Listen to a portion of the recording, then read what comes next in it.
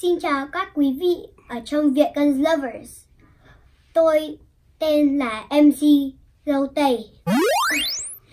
Hôm nay tôi sẽ chỉ cho các bạn, các fan của Việt Cân Lovers về súng đồ chơi. Cả hãng của nó là Kid Conection. Cái trong Kid Conection có 10 đạn.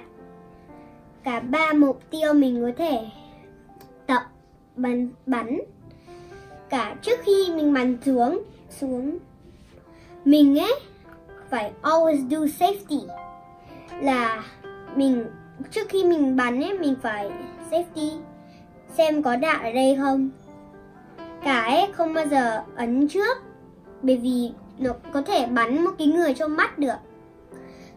Đừng có bao giờ chỉ vào một cái người hơi có thủ vận gì hết. Cái này chỉ được chơi đây, là chỉ bắn mấy cái này hơi mấy cái cấp như thế đây. Cái tôi sẽ chỉ cho mọi người cách dùng cái này, súng này Kid Conection. Trước khi mình bắn ấy, mình sẽ để đạn trước, 3 đạn. Sau đó ấy, mình sẽ nắp.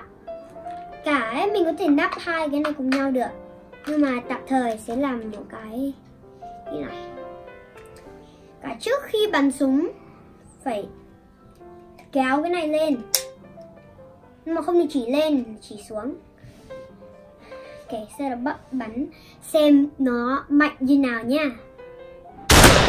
Wow, nó mạnh quá đi mất. Nó mạnh quá là cả lúc ấy mình bắn xong mình phải làm như này, quay nó middle đây này, xong mình bắn tiếp. Ok, phải nhớ làm như này luôn.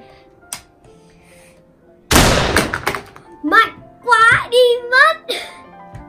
Cái súng này ấy là cực kỳ hay cho trẻ con, mấy cái trẻ con muốn sờ vào súng, nhưng mà súng này không phải thật súng chơi đây. Cả ấy phải nhớ safety, đừng có bao giờ chỉ vào mắt người hơi thú vận gì hết, bởi vì nó có thể làm cho mình mù, hay con thú vận mù, hay mấy cái đồ nguy hiểm lắm. Cả ấy xin chào các quý vị ở fan trong Việt Cân Lovers. Please like, subscribe and share. Thank you.